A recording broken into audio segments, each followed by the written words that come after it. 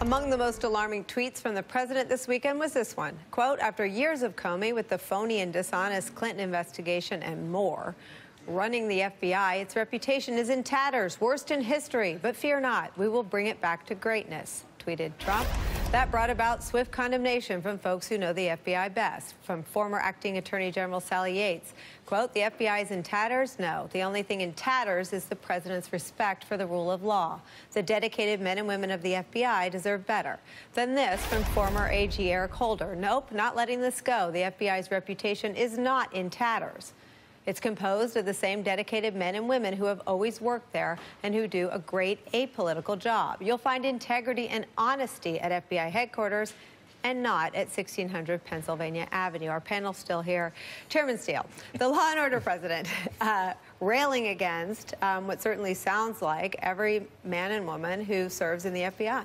Yeah, and the idea, irrespective of those individuals who put their life on the line in serving communities all across the country, irrespective of that, this is all about how he wants to create a narrative around these institutions of government and our culture and society, and have them reshaped in his image, in his mind thought, if you will.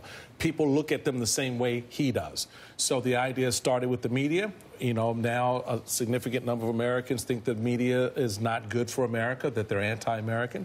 And these other institutions are right in line behind that. And the only way it stops is if people just stop ingesting the crazy and push back on it and call it what it really is. The FBI, what is it? Well, what it is a president who's unhinged when it comes to these things. He sees the world through his perspective that's centered around one person and one person only. It's about him. It's not about the leadership of the FBI. It's not about the men and women. Let me push back. A former diplomat said to me yesterday that if an FBI agent, you know, heaven forbid, gets hurt, that this can be traced back to Donald Trump. I heard that from former diplomatic security who had worked in American embassies when he retweeted the anti-Muslim videos. I've heard that from a lot of campaign reporters who were on the road with him when they were screaming and spitting at the press pen. And I want to put up, I think we made a list of all the institutions and independent agencies he's attacked. It's the FBI, the Free Press, an independent judiciary, diplomats, including his own top diplomat, Rex Tillerson. I guess he called him a moron, so maybe that one stands equal. Congress, all the congressional leaders, and political opponents like Hillary Clinton. And I want to read something from the New York Times today, which wrote in an editorial, quote, he's casting the men and women of the FBI as unreliable, if not worse, just as he has previously done with CIA agents, federal judges, scientists, congressional budget office analysts, and journalists, among others. The president wants to undercut just about anybody who is an independent source of information. It's a classic tactic of autocrats who people who have spent time in modern Russia, China, or Venezuela can tell you. The attacks on institutions that check his power continue. A.B., what do we do? Oh, I don't have that answer for you, Nicolle. I can tell you this. I think that obviously in the campaign, his own supporters knew he has authoritarian impulses and voted for him anyway. He won this election by 77,000 votes against, you know, a very flawed candidate who I think skirted the law herself. And here we are. But he continues to speak to a third of the country with a very passionate authoritarian style. And the courts, the Congress, the Constitution be damned if it's the wrong day for any of those. I will say that I can only imagine the Republican lawmakers that I have covered for all these years and know well, Michael, how loudly they would be screaming if Barack Obama took off after the FBI. And Eric Holder did not stand up for them. It is really quite a day for Jeff Sessions to be hiding in silence. Number one. Number two, and I'm not sticking up for Comey, but this is something to think about. A year ago, The Guardian reported in November of 2016 that the FBI was completely pro-Trump and anti-Hillary, and they thought she was a corrupt criminal. If you look back, the reason that Comey made all these mistakes and really soiled his reputation was because even though you're not supposed to comment on cases and you let them quietly die, he was terrified that leaks, particularly out of the New York FBI, would come out about him closing that case, which is why he gave the July 5th press conference. And then later, he had the October 11th, I think it was, letter. Both times he stepped in it. because he was so terrified of his own political skin that later on leaks would come out from the FBI of people who were anti-Hillary. So at that time, obviously, the Trump campaign was very pro-FBI.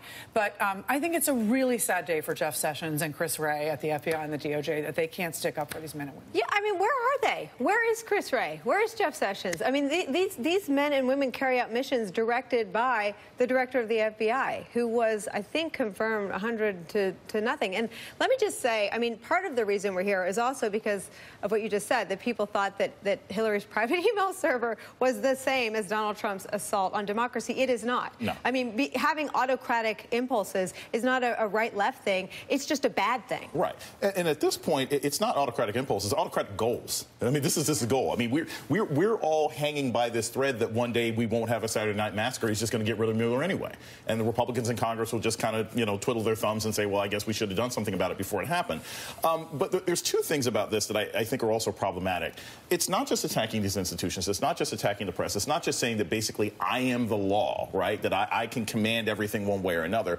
But it's this weird way that the president sort of turns all politics into this M.C. Escher painting where people are finding these strange alliances because now you've got liberals like cheering for the FBI, an organization that has consistently a few months ago for Jeff Sessions. Yeah, exactly. Like, and so people don't know who they can support because they know this is a dangerous president. So all of this, it confuses public discourse, it endangers our democracy, and it makes it problematic to know who real allies are. Well, let me ask you, is there some silver lining there in making some of these institutions, our top diplomats, our top cops, apolitical, simply sort of putting them on Team America and leaving Donald Trump over here trying to get Vladimir Putin's abs? I mean, that might be the case if it wasn't such damage being done. I mean, look, Donald Trump, when he tweets and makes these statements, he has two audiences in mind, himself and his most ardent supporters. He really doesn't care what other people think about them. He doesn't care what the effects of them are. Right. And if you have a substantial percentage of the American people who think that the FBI is a political organization that's just out to get them and it's corrupt and it's part of the swamp, if you have people, when he tweeted those videos, I don't think he even considered what was that going to do to his Muslim ban case? What was that going to do to his relationship with the UK, one of our most important allies in the fight against terror and elsewhere? American diplomats or his American diplomats. He doesn't think about any of that. He is pushing back, identifying an enemy who is a problem for him, and I don't think he cares about the consequences, or at the very least doesn't think about them. We could stop it. He doesn't think. But when we come back, going all in on Roy Moore, Donald Trump throws his full